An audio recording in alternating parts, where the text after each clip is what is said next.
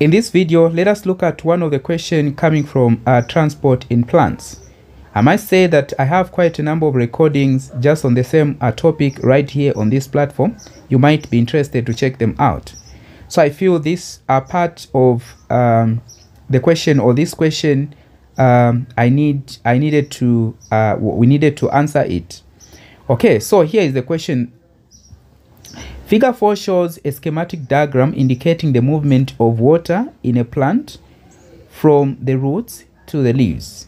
So as you can see, this is the schematic diagram, and of course I must indicate that this part is the root part, and this is the stem, and of course this is the leaf part, just for you to know. So this section, the whole, is the leaf, and of course this one is the stem, and of course we have this one, which is the root. Okay, so let us look at the first question here. So the first question, which is question A, Roman numeral 1, name the part labeled P. So what is the part labeled P? Now, for the part labeled P, as you can see, it is attached to this cell. The question is not cell P, but the part labeled P, meaning we are just looking at the part attached to this cell. The cell is the root hair cell. Now, it has an extension, and this is what we call elongated outgrowth.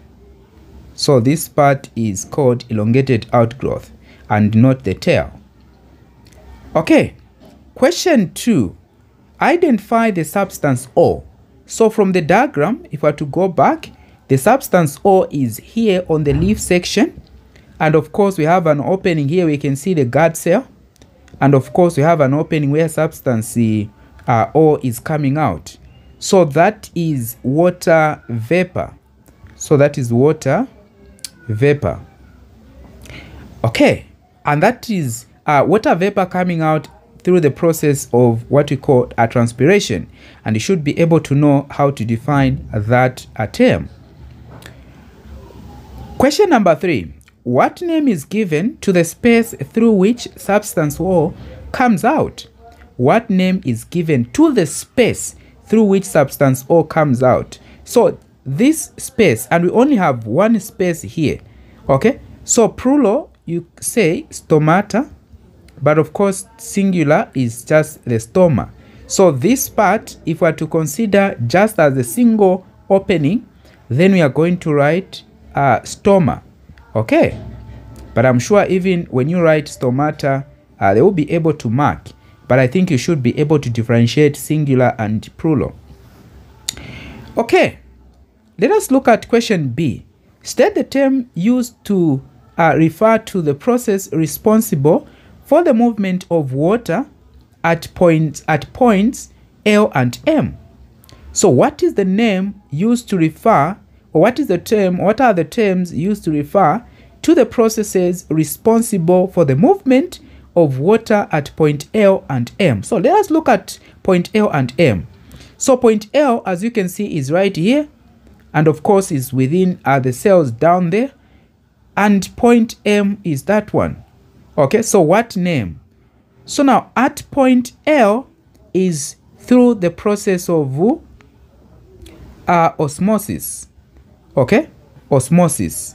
Then at point M is through what we call transpiration stream. Okay, so here it is transpiration stream, and there are a lot of forces that are involved in movement of water through the transpiration stream. Some of the forces that you need to know are guttation. Okay, so this term also you need to know how to define it. Guttation. Then we have transpiration as one of the force involved. Then we have capillarity.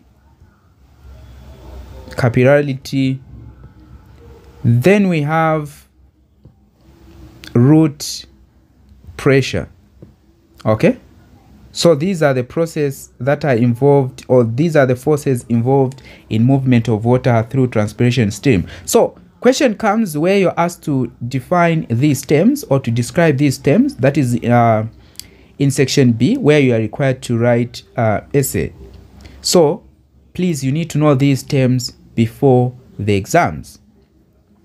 Then question C, give 2 reasons why it is beneficial for a plant to lose water at point O. So what are the reasons why it is beneficial for the plant to lose water at point O? So now, in other words, the question is, what are the importance of transpiration in plants? So when you find such a question and this question, they're just one and the same, because the process by which water is lost at point, the process by which water is lost at point O is transpiration. Okay, so what are the importance of transpiration? So one, it enables, it provides the driving force for the transport of water and mineral salts from the ground to the leaves, and this water, you know, that is a raw material required for photosynthesis. So in other words, we can write provides the driving force for transport of water and mineral salts to the leaves. Okay, as one of the importance. So the other one, it provides cooling effect. So I can say provides cooling effects to the plant. So the plant loses water, and that water contains some heat. So when it loses water, the plant remains, you know, it provides the cooling effects to the plant. I'm sure you've experienced this. When you are, let's say it is hot, then you sit under the shade. There's always that fresh air that you experience and all that. So that one could be as a result of loss of water through the leaves, the process called transpiration.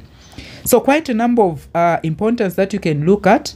Okay, there are quite a number of importance that you can look at. We cannot just